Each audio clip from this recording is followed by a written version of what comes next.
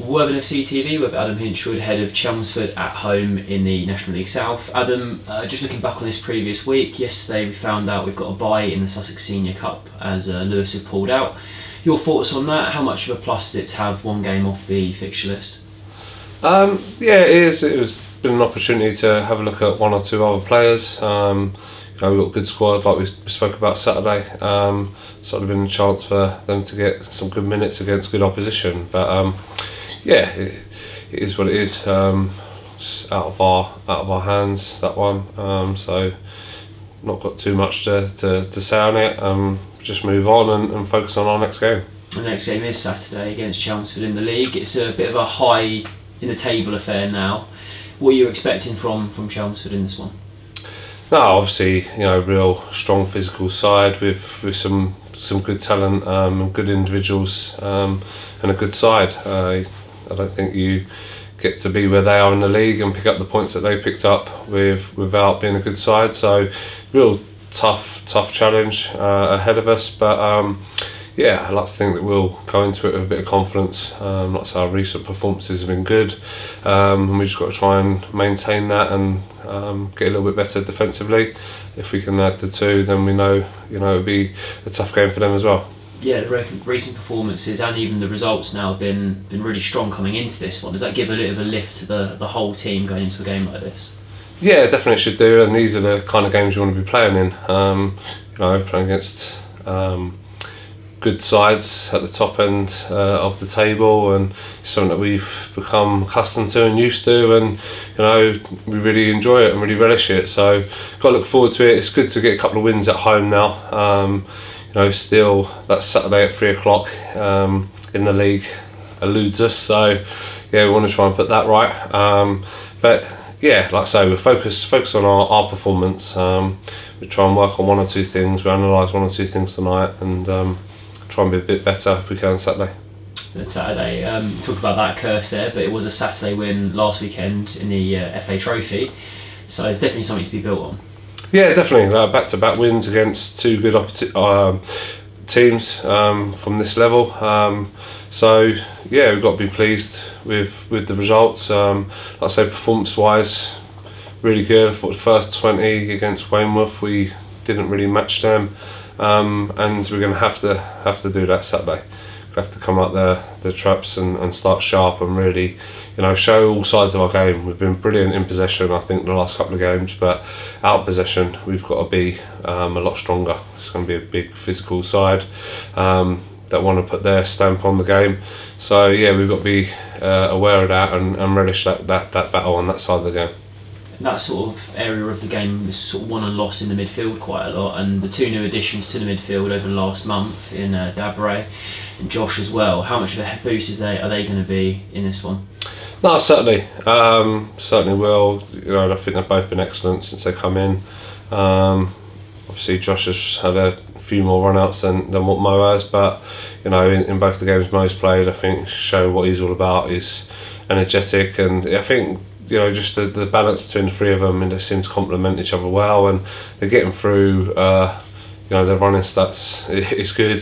They're hard-working players, all three of them, and I think that's really important. It's going to be vital in this game on Saturday as well. Kate, one of the more experienced members of the side, and like you say about his running stats, it's unbelievable, his work rate. That's got to be a really big thing to have with two young players like him either side of him. No, definitely. Think sometimes he can do too much running, Kane, at times, but that enthusiasm between the three of them. One thing they're going to do is leave everything out there on the pitch, all three of them, and yeah, I think it's infectious, that kind of work rate. If you've got a midfield three that are working as hard as what they are, and the forward players and the fullbacks can only respond to that as well. So yes, it seems to have been a good balance so far. We want to try and maintain that if we can, and hoping for similar performance from all three of them on Saturday as well. A big squad and a lot of big performances across the squad so far. Obviously in the last couple of weeks, Ruben Austin was one of those. He was out on Tuesday night with illness, as was Ollie Pearce. What are the status of those two? No, yeah, we'll assess them both tonight. Pretty sure, Ollie's was just like a sickness bug, so hoping he'll be able to have a good run out tonight, and we'll see where he is. But Ruben was a bit more tonsillitis that he's had a while, so might be a bit longer to recover from that one. But yeah, both of them we'll analyse tonight, see where they are, get some good minutes into them both, and yeah, like I say, it's a good squad at the moment, and you know, unfortunate if you miss out for injury and the team do well. You know, it's just the nature of the beast, and being part of a good squad and a big club, that someone can come and take your place if you give up your shirt, and through no fault of their own, them two come out the side and others have done well. So yeah, we'll have to analyse them tonight and see where they are, and same with the entire squad really. You know, it was a big ask Saturday, Tuesday for the first time in a while. So yeah, we'll see how everybody's shaping up, but I'm sure we'll have a good squad to choose from come Saturday. Beresford was one of the ones who came back in that time, and obviously got a goal as well, a rare goal for him as well. It must be a big boost to have him back in the squad, and maybe a little bit frustrating for Ruben to have that spot taken again. No, yeah, like I say, but that's, you know what, being part of a good squad and a good club, that's what you want. You want those sort of selection problems, and yeah, through no fault of his own, he's given up his shirt for JB, and he's come in and done well and scored. So that's just how it goes. You might have to be patient and wait for your opportunity. But that's the ups and downs of football. You know, Dan Barry come on the other day and done excellently when he come on, and been training really well. And you know, he's having to be patient because Luca, Joe Rye and Aaron are all doing well in front of him at the moment. So yeah, one thing I do like to give players opportunities, and then it's down to them to go and take them. And I think you know, that's always going to be the way when you're at a big club, and that competition for places is what you need. It's been a big squad and a lot of talent in it, and you talk about opportunities there. Potentially an opportunity for Mo Jammer and Adam. You spoke about them potentially going out on loan on Tuesday night. What's the status for those two guys? Oh yeah, I think they're both trained with the club, so Mo Jammer probably going to get some minutes at Lancing, probably look at a month or so, and we'll analyse it, see where we are. But another, you know, young player, young prospect, that's done well. But you know, the level we're at now is hard to blood, you know, young players and young prospects week in, week out. You know, they need to go and get game time, and same with Adam's gone to Merstham with Peter there. I know Peter well, so I'm sure he'd do really well for them there. Get some game time. He hasn't had a run of consecutive 90 minutes at men's football yet. You know, he's 19 or 18, going to be 19.